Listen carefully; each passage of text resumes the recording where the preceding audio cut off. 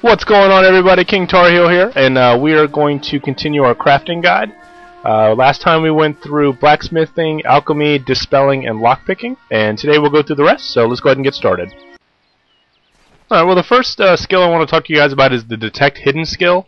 And as you can see on my minimap, it shows you where enemies are on the minimap, it shows you what direction they're facing, and it also shows you traps in a lot of those dungeons, so it's pretty helpful in that regard. It's really good to team up with stealth, and that's kind of why I ignored it for a long time, because I hadn't worked on my stealth build yet, and when I started working on my stealth build, I put points into this. But the real gem of what you get from this is the ability to find treasure, like right here. You'll find loot, the hollow log here, and we'll pick up blues, we'll pick up purples, you'll pick up greens, and there's treasure all over the place. It's really one of the best ways to make money, is just walking around and finding all the treasures you get when you have 8 points. Here we have another one, into detect hidden.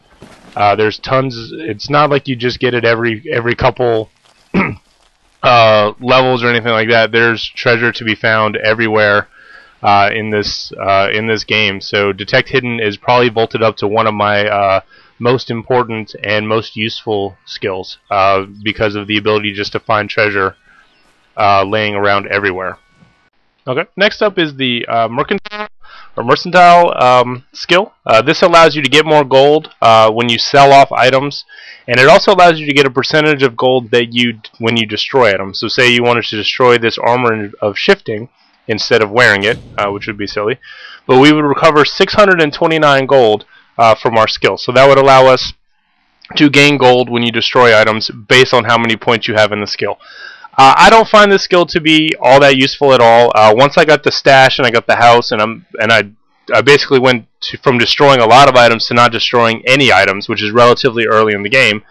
And like I said, with the detect items skill, you gain the ability to find more gold laying around, plus you gain a ton of items going around that you can sell. With the fast travel button, going back to vendors is real simple. So if it's a gold, a monetary thing you're looking for, I would go with the detect hidden skill over the mercantile skill. It's just better in my ways. You can find a purple laying in a log or under a pile of rocks somewhere that'll sell for 50,000 gold. Versus the bump you get selling off items and stuff like that. That's my personal opinion. Detect hidden also has a lot of other benefits that this doesn't have, but this is what this skill does. You gain a bonus when selling items, and you also gain a percentage of the gold when you destroy an item. Next up is the persuasion skill. This is a skill that allows you to gain bonuses when you speak with someone and ask them for favors. You will have a higher percentage of them granting you favor when you ask the question. It also decreases the amount of your bribes if you're committing crimes, if you're a thief type character and stuff like that. So essentially this is part of the role-playing game. Yes, you do get some bonuses asking for help. You'll have a higher percentage. But generally I find this to be one of the weaker skills. It can be a role-playing skill if you're playing, that smooth smuggler or smooth assassin or something like that, who's good with talking to the ladies and such. Then I could definitely see it. But in terms of a practical use, I just don't see it. There are other better skills available to that point. Alright, next up is Sagecrafting. To use Sagecrafting, you'll need a Sagecraft altar. You can find one in Gorhart near the church, in the building to the right as you're walking up the steps, and down the hall. When you first get to the Sagecrafting altar, you'll have three options. You can craft gems, socket gems, or remove gems. So let's go ahead and craft some gems. We'll go ahead and do a weapon gem, and here you'll find all the gems. And as you put more points into your Sagecrafting, you will be able to gather better gems.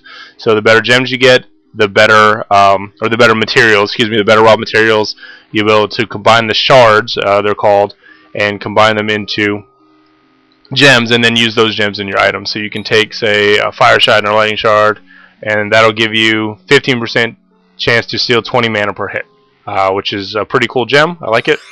So we went ahead and created the Gem of Ferocity.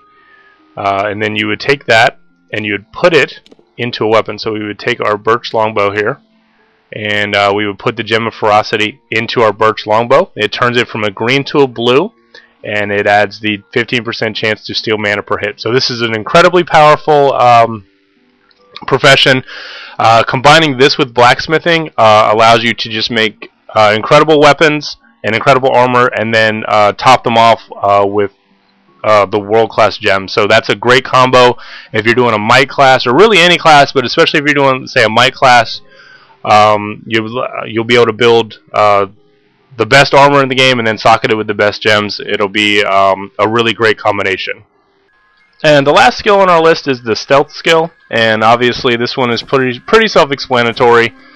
This reduces your ability to be seen by a certain percentage of distance by NPCs that don't see you, and makes it harder for them to see you. So if you're playing a stealth build, obviously stealth is your #1 priority.